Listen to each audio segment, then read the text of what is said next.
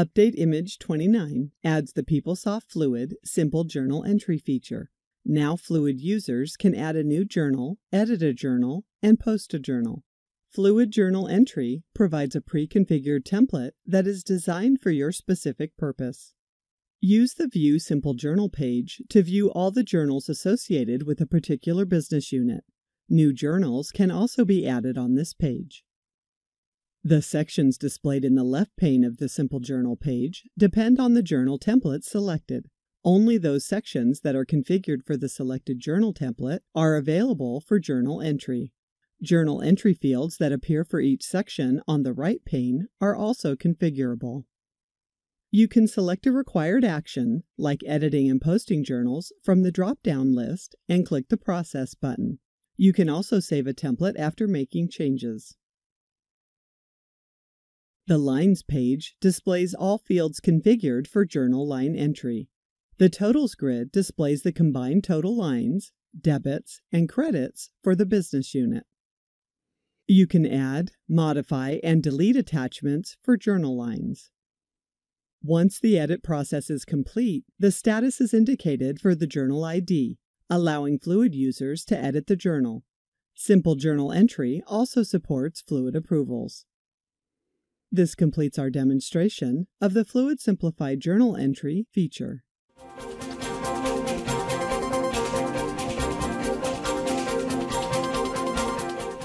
PeopleSoft delivers Fluid approvals for asset management using the Enterprise Component Fluid Approvals framework. The following new approvals have been added for PeopleSoft Asset Management: Asset Addition Reversal, Asset Adjustment Reversal, Asset Inter-Unit Transfer Reversal, and Asset Transfer Reversal. The Asset Addition Reversal Approval Header Detail page enables you to view summary and line detail information for asset addition reversals, such as asset ID, reversal accounting date, reversal reason, and amount. You can also approve or deny the reversal from this page.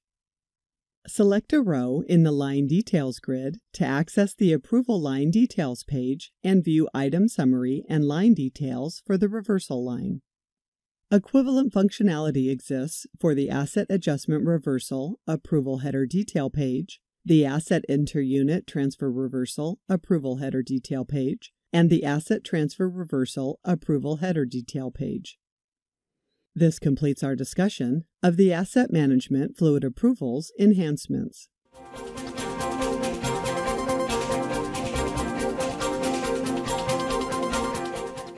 In Supplier scorecarding, Key Performance Indicators, or KPIs, can be defined for objective questions and weighted scores. The KPI questions and scores are incorporated into templates and evaluations for a supplier. This allows reviewers to view and analyze objective and subjective scored questions within a completed supplier evaluation scorecard. Select the Scorecard Administration tile to define KPI categories and define KPI definitions. KPI definitions are included in supplier evaluations by linking them to evaluation questions. Select the Evaluation Questions tile to create a KPI evaluation question. Select KPI as the question type. A KPI evaluation question must be assigned to an available KPI definition. When you create a KPI evaluation question, it can be included in an evaluation template. When managing evaluation responses and posting responses, if you have included a KPI question in an evaluation, the Apply KPIs Values link displays. KPI values for an evaluation can be applied, or in the case of manual KPIs, entered for each question during the Manage Evaluations process. After applying KPI values, select Manage and Post Results to view a summary of an evaluation containing a KPI question. Select the text of a KPI question to view the details behind the KPI score. If the evaluation is considered complete, it can be posted, making the results available to others. The posted evaluation results are visible using the Overall Score Trend tile and the Overall Score Rank tile on the Supplier Scorecard homepage. The subjective and KPI questions within an evaluation are displayed on the View Evaluation page. This completes our demonstration of the Supplier Scorecard Objective KPIs feature.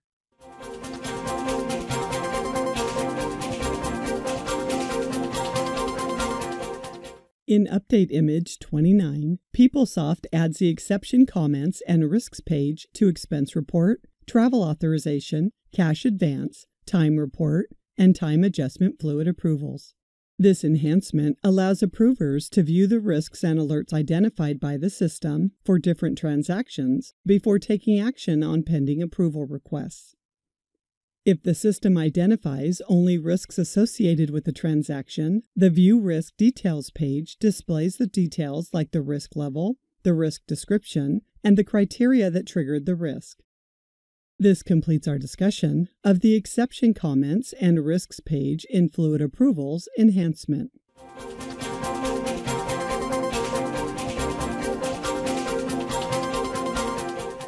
In Update Image 29, PeopleSoft Expenses modified the Pushback button label to Sendback for Expense Report, Travel Authorization, Cash Advance, Time Report, and Time Adjustment Fluid Approval pages. The renaming makes the Fluid Approval page label consistent with the Classic Approval page label and avoids confusion with the Requisition Pushback action. In this example, on the Expense Report Pending Approvals page, an approver can select multiple rows, select the More button, and then the Sendback button to send multiple transactions back to the employee. In addition, on the Expense Report Header Approval page, an approver can select the Sendback button for selected transactions. This completes our discussion of the Sendback in Expense Fluid Approvals enhancement.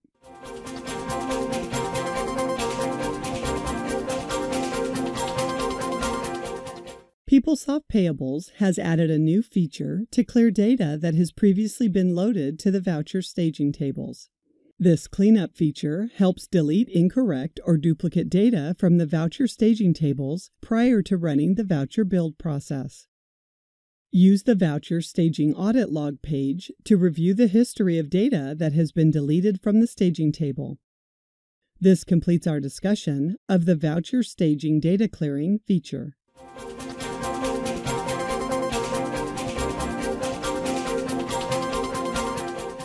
In Update Image 29, the Journal Edit and Journal Post process adds a confirmation message.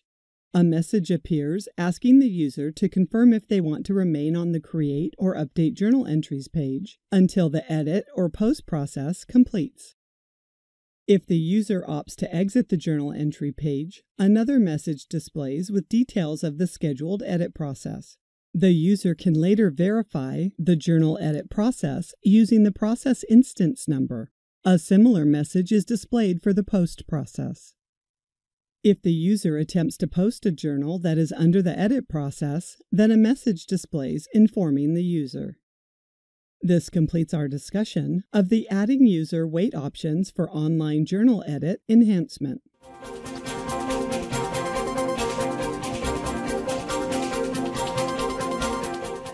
Receivables enhance the worksheet application detail view pages to include a dispute link. This field allows users to access the dispute status tracking page and view dispute status information for an item. Note that the dispute status tracking page includes customer, item, status, dispute reason, and dispute amount information.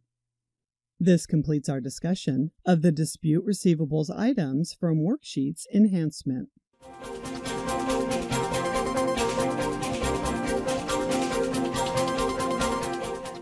Receivables now enables you to view and email an image of a Dunning letter from the Correspondence tab of the Collections workbench. Click the Dunning image icon to view an image of the Dunning letter for a specified customer and Dunning ID. Click the email icon to access the Send Dunning Letter page and email the image as an attachment. The system automatically attaches the image to the email. This completes our discussion of the email delivery of statements and Dunning letters enhancement.